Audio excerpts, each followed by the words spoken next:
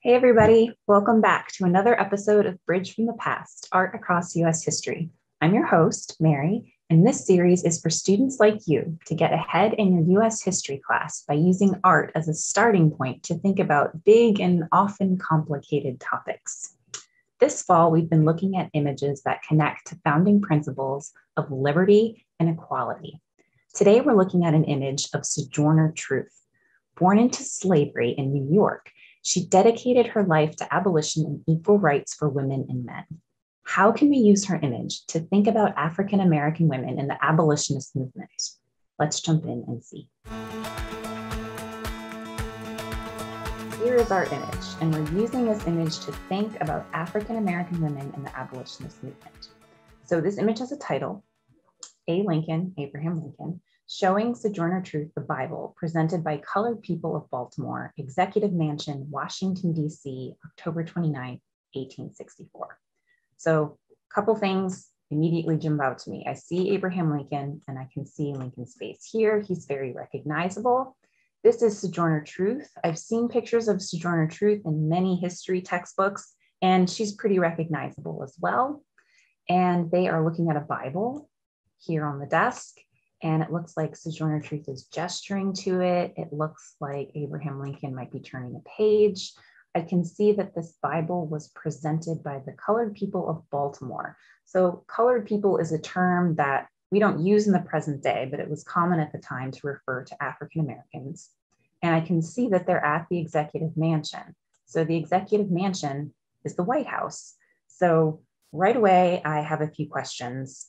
So why is Sojourner Truth at the White House? Did Lincoln invite her there? She must have been pretty well known to get an invite to the White House. That's something that most people don't get to do during their lifetime. I can see from the date here, this is really nearing the end of the Civil War. Does that have anything to do with why Sojourner Truth is with Abraham Lincoln? So I have an image here as a starting point. I have some initial questions. I think I need a little bit more context before I can understand and go back to our question. So here are a few things that we need to know before we can really dive into this idea of Sojourner Truth and African American women in the abolitionist movement, this movement to end slavery. So Sojourner Truth was born enslaved, and her name at birth is Isabella. And she was born and enslaved in Ulster County, New York.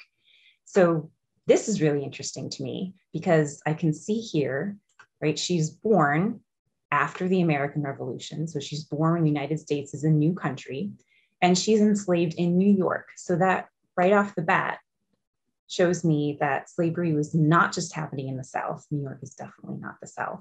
And I can also see that she was bought and sold several times before running away with one of her infant children.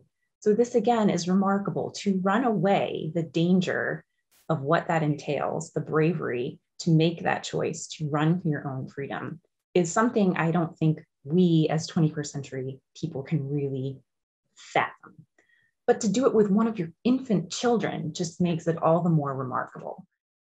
So right from this, I can tell that she's really a remarkable woman and a brave woman, and to have gone through this, I think is something that, again, shows her bravery.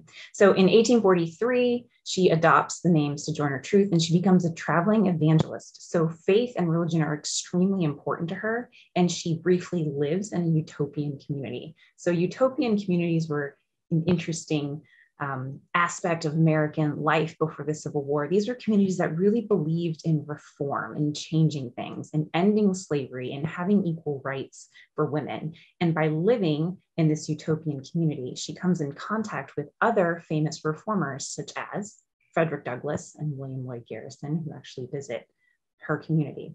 And through these connections, she becomes invited to speak at public events. And in 1851, she delivers her famous "Aren't I or Ain't I a Woman" speech at a convention in Akron, Ohio. So this speech is, again, it's something that you usually see in your history classroom. What's really interesting about this speech is that there are no transcripts of what she said. Everything comes from other people, secondhand, after the fact. So what she actually said and how she said it is unknown, which is which is really interesting if you think about how we always see this speech. She herself was illiterate, and she didn't write down what she said. So everything, is this actually what she said? Is it close to what she said? That's a question that historians like us have to grapple with. But I want to read you just a small piece of what she said at this speech, because it's so powerful. Look at me, look at my arm. And then according to this transcription, which is 12 years after she gave the actual speech, it says that she showed them her muscles.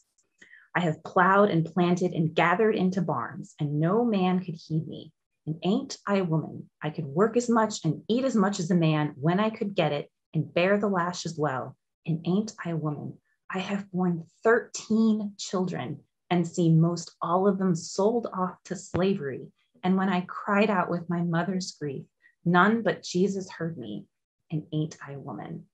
Incredibly powerful, right? Of what she's endured in the system of slavery, to say nothing about 13 children and having your children sold from you. And again, which would have been violation of New York law at the time, but it was still happening, I think is incredibly powerful. And this speech really brings her to the forefront of this abolitionist movement.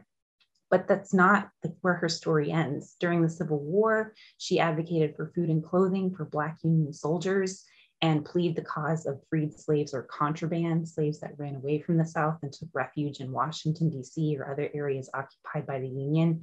They ran for their freedom, and they didn't have food or appropriate housing. So things were dirty and messy, and disease was rampant, and they needed help. And she was championing their causes. And even after the war, she's still fighting for the African-American community, saying, we need land, we need to be self-sufficient. You can't just give us our freedom and then leave. So her story is really a lifelong commitment to these principles of liberty and equality. And because of this, she is invited to meet Abraham Lincoln in the White House. And this is a artist's rendering of this meeting. And again, it was done in 1893. So it's almost 30 years after the meeting took place. In 1893, both Sojourner Truth and Abraham Lincoln have passed away. So is this what it actually looked like? We don't know. Did they talk about this? It's likely, because as I said, faith was an incredibly important part of Sojourner Truth's life and the abolitionist movement at large. So the fact that they have a Bible in there is probably, in lip service to that. And another edition of her speech, the anti-woman speech, she references the Bible. And she says, I can't read, but I can hear. I have heard the Bible and have learned that Eve caused man to sin. Well, if women upset the world, do give her a chance to set it upright again.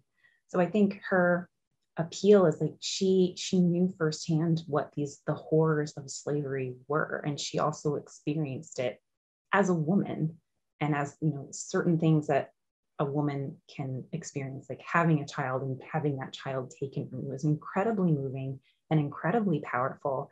And I think it shows that this is a real movement. It wasn't any one man or woman, but lots of people whose voices brought this stain of slavery and what it means to the attention of people throughout the United States. We started by asking what an image can reveal about the role of African-American women in the abolitionist movement. We learned that slavery is not only confined to the South. We learned about the remarkable story of Sojourner Truth, a woman whose support of abolition in the African-American community continued until her very dying day. But as always, there's so much more to the story. And now I'm going to turn it over to you. What do you want to know more about? What's the next question in our discussion? Let us know in the comments section below. Be sure to like this video, subscribe to our channel, and you'll be in the know about other videos, contests, and resources to help you through the school year. I'll be back soon with another image to help us think about the complex and layered stories that make up U.S. history.